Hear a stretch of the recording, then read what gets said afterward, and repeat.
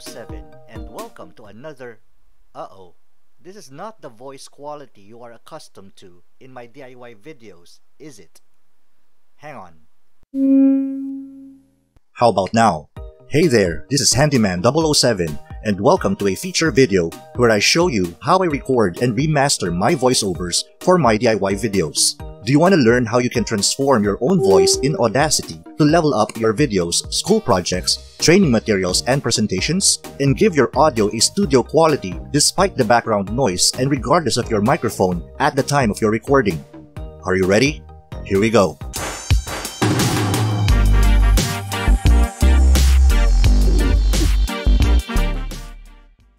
I don't want to waste your time, so before we jump into it, let me get a few things out of the way.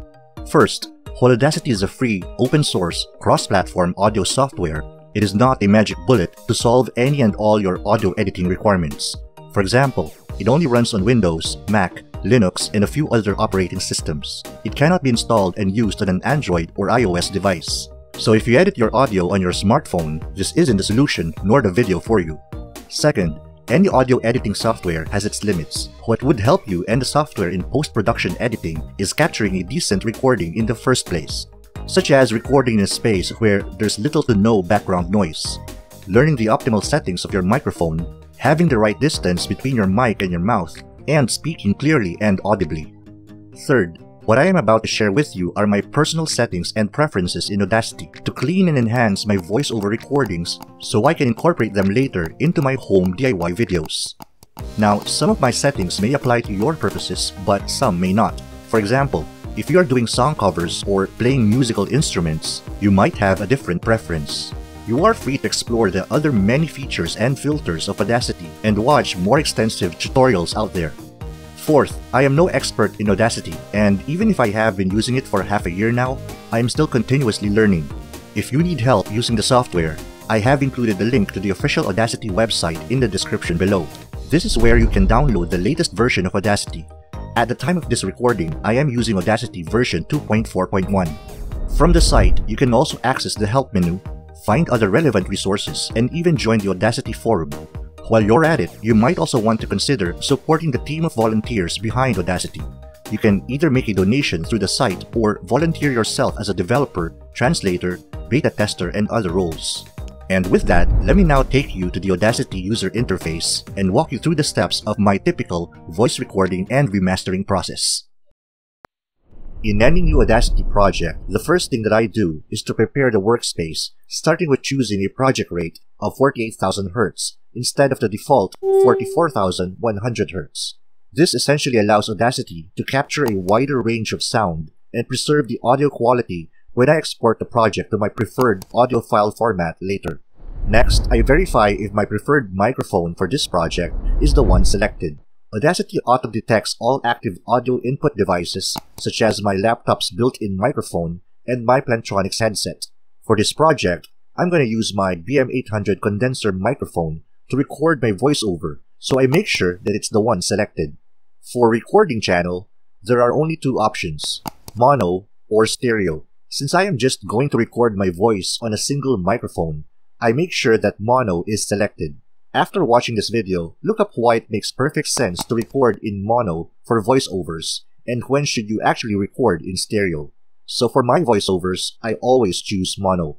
Just like with audio input devices, Audacity also auto-detects all my active audio output devices, like my laptop's built-in speakers and Plantronics headset. I always use my Plantronics headset as my playback monitor to review my edits because the sound quality is way better than my built-in speakers. However, if you have a good set of external speakers hooked up, you can use that too.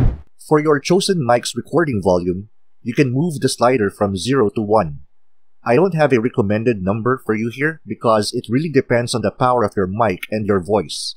Just remember, the higher you go, or if you max it out to 1, the more sensitive your mic becomes to not only your voice but also the ambient sound and background noise around you, and the higher the chance of your voice clipping. I'll explain clipping later on. For my BM800, I learned that the sweet spot is anywhere from 0.75 to 0.90. As for the playback volume, it has a similar slider and I just set that to 0.75. Anything higher than this, I personally found too loud for my ears during playback, probably because my Plantronics headset speakers are powerful enough. And to complete my setup, I click on the mic channel meter on top so I can see a visual representation of the level of loudness my mic is picking up. Right now, it's just picking up negative 36 decibels, which is likely the wall fan above my head and a nearby AC behind my work area. Anyway, while I'm actively recording, I keep an eye on this to regulate my voice and not hit the max, which is 0 on the far right. Whenever it hits 0, the captured audio tends to clip and becomes harder to edit later. Finally, I close all my other open programs. This ensures that most of my computer's processing power and RAM are available to Audacity during recording, editing, and export to preserve the quality of my project. With that, I'm ready to hit the record button and start speaking into the mic. Note that right after I click the record button, I will wait for at least 10 to 15 seconds before actually speaking, and will hit the stop button 5 to 10 seconds after I have completed my script. And you'll understand why that's important when we get to the editing part. Ready? Here goes.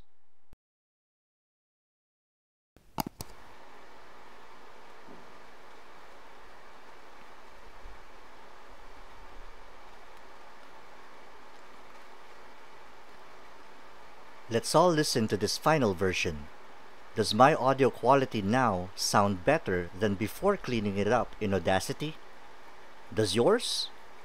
This is HanDIYman 007 and you can do this.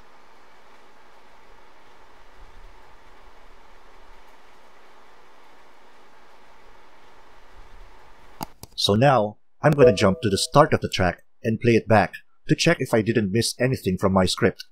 You could also tell I was speaking deliberately slow, so I minimized mispronouncing words. If I did commit errors, I would re-record a portion of the script, or sometimes even the entire script, if I'm not too happy. Now let's listen. Let's all listen to this final version.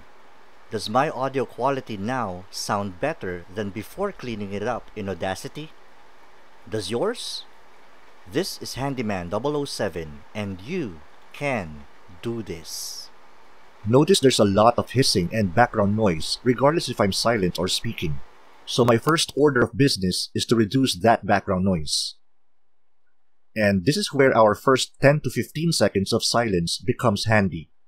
I select this section, which I was counting on to have captured my breathing, the humming of the AC, wind from the wall fan, a tap on my table, a squeak from my chair, distant voices in the house, a neighbor's dog barking, or even a passing vehicle, all of which I obviously consider as noise. While the section is selected, I go to the Effect menu and select Noise Reduction. Noise reduction always involves a two-step process. Step 1 is telling Audacity what I consider noise, which I just did. Then I hit Get Noise Profile to verify my selection. Nothing will happen yet. The next thing I do is select the entire track, then go back to noise reduction. Step 2 is telling Audacity all the audio I want filtered, which I just did. Here, I just leave the default values. I can hit OK right away or preview the result of the first 5 seconds of the track. I hear almost nothing? Good. I hit OK and Audacity immediately applies the noise reduction filter. See the waveform in this first 10 seconds? It's now flat. Let's listen to a few seconds. I hear nothing. Good. Now I can select this section with my mouse and delete it. Now let's listen to my voice with reduced background noise. Let's all listen to this final version. Does my audio quality now sound better than before cleaning it up in Audacity? Does yours? This is HanDIYman 007 and you can do this. It now sounds cleaner without the disruptive hissing and background noise, but it does sound flat. I jump back to the beginning and select the entire track. Then I go to Effect and select Graphic EQ.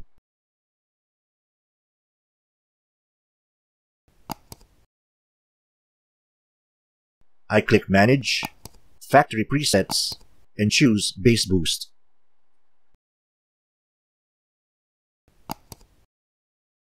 What bass boost does is increase the low range of my voice.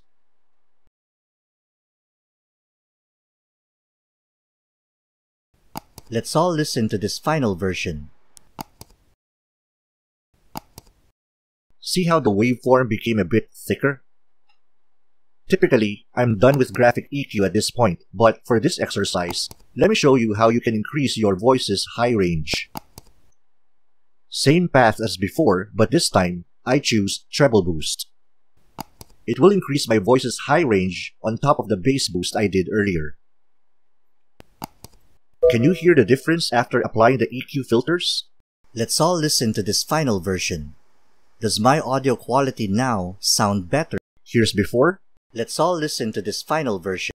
And here's after. Let's all listen to this final version. Okay, so I have made my voice sound more dynamic, but certain parts are either too soft or too loud. This is where the compressor filter comes in. Here, I just leave the default settings and hit OK. But if you somehow messed this up and move the sliders, you can always revert to the default settings like so. Audio compression is the process of lessening the dynamic range between the loudest and quietest parts of an audio signal. In simple terms, it boosts the quieter sounds and attenuates or reduces the louder sounds to kind of make them meet halfway. While the waveform does look thicker now, I do see a red line here which signifies an audio clipping. In the simplest sense, audio clipping is a form of waveform distortion.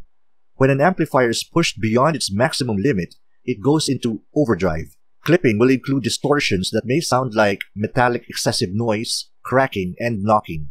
You commonly hear this whenever someone shouts or talks too loud into a microphone.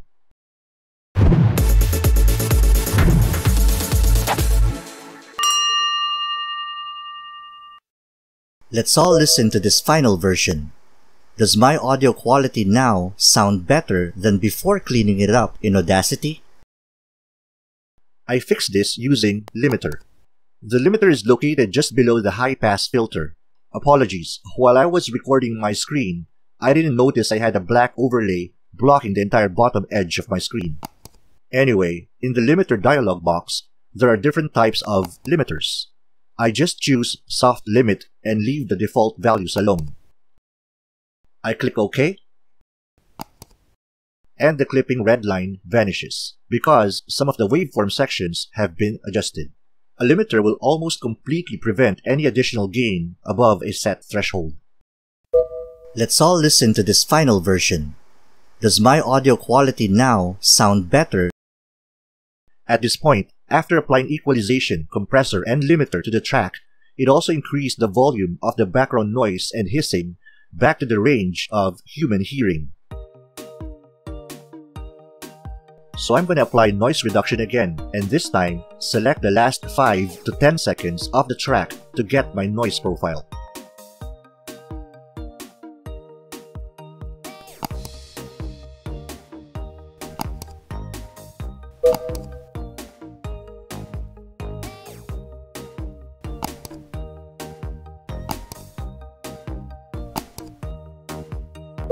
Since I no longer need the last few seconds, I can now delete it.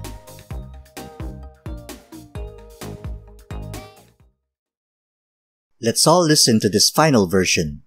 Does my audio quality now sound better than before cleaning it up in Audacity? With the entire track selected, I apply the normalize filter. I just accept the default values here and click OK. Let's listen now. Let's all listen to this final version. Does my audio quality now sound better than before cleaning it up in Audacity? Because my voice has a rather high pitch, which even I myself can't stand listening to for prolonged periods of time, Audacity allows me to modify it through the change pitch filter.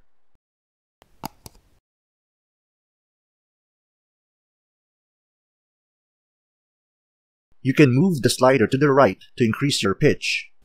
Let's all listen to this final version. Or move it to the left to decrease your pitch. Let's all listen to this final version. Also, if you messed up the values here, you can always revert to the default setting of 0 or no change at all. Let's all listen to this final version. Personally, decreasing my pitch to -6% makes my voice deep enough to mask that shrill quality, but not too much that it sounds unnatural. Let's all listen to this final version. Does my audio quality now sound better? Okay, so now I need to speed up my voice because, as you might remember, I deliberately spoke very slow during the recording step so I could pace myself and avoid tripping over my tongue.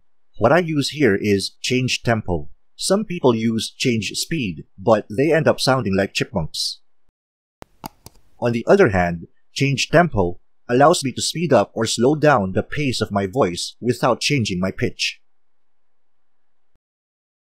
Moving the slider to the right speeds up the tempo. Let's all listen to this final version. Does my audio quality now sound better than before cleaning it? And to the left slows down the tempo. Let's all listen to this final version. Either way, the pitch is preserved. The percent change I choose here really depends on how fast or slow I want my voice to be, which I base on the scenes of whatever specific home DIY video I'm doing. For this exercise, I'm going to speed up my voice by 23%. Let's all listen to this final version. Does my audio quality now sound better? A final touch that I do is inspect the lulls in between waveforms and delete some sections accordingly to make my voice sound more conversational.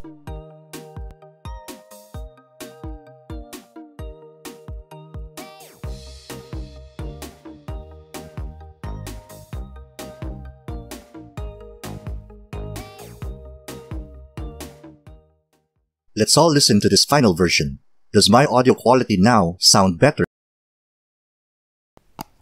When I'm satisfied with everything, I export my project not as an MP3 file, but as a WAV file. Because unlike MP3, WAV is a lossless audio file format, which means it keeps the sound quality of my project 100% intact. Then I assign a file name and save it in one of my project folders. I get prompted to update the file's metadata tags, but I just leave this all blank and click OK. Now, as for the Audacity project itself, normally I will just delete it because I've already exported the WAV file from it, which I will then import and embed on the audio track of Shotcut, which, by the way, is the video editor I use for whatever DIY video I'm working on. However, in this situation, I have one final use for this specific Audacity project. Here we go. Let's all listen to this final version. Does my audio quality now sound better than before cleaning it up in Audacity? Does yours? This is HanDIYman 007 and you can do this.